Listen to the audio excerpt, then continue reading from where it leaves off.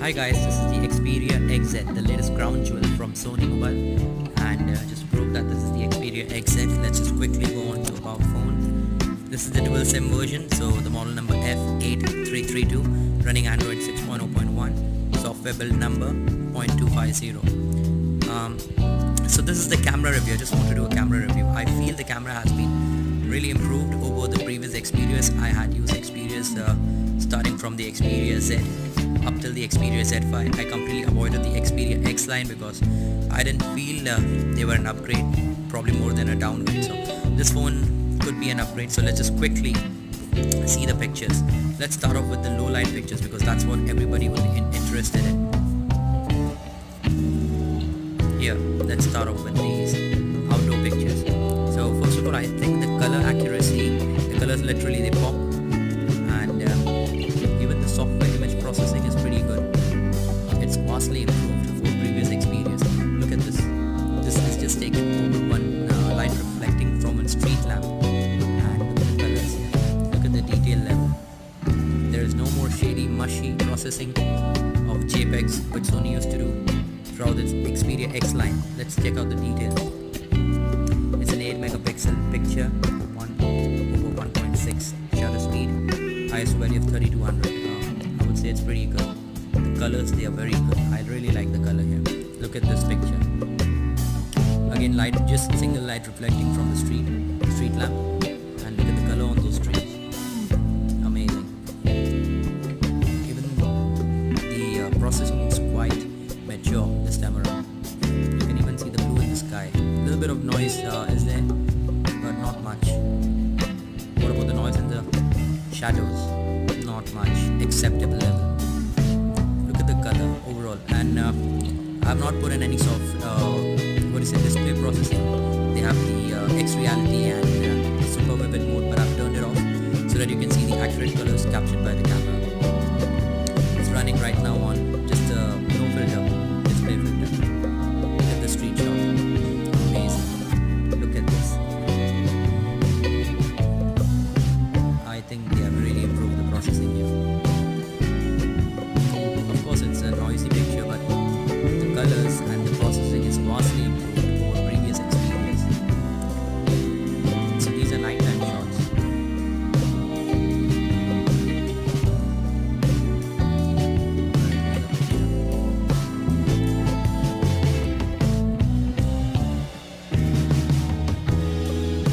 Now let's check out the daytime shots. How does it stand? Look at this. Look at the processing. Look at the colors. I do play a lot of cricket, so the cricket pictures.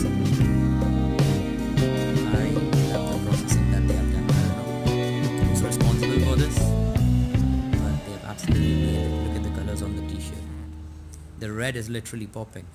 The blue is popping. Look at the processing.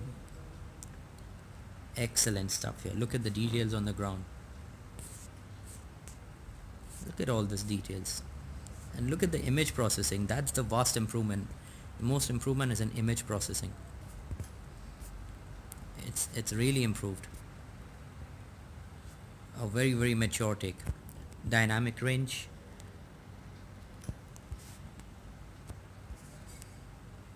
Look at the blue of the sky. I don't see any software processing artifacts. Look at the details here. A well balanced picture. Another one to show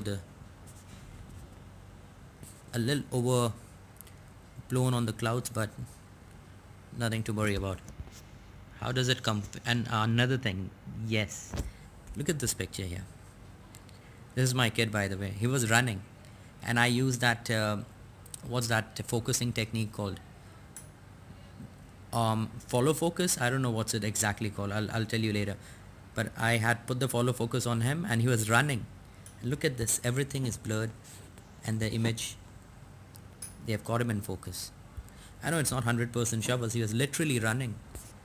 And to do this, commendable job, Sony. Excellent. This autofocus works. Another thing is I would like to show you is if you press the camera, open some really quick, half press the camera shutter button and everything becomes very, very sharp.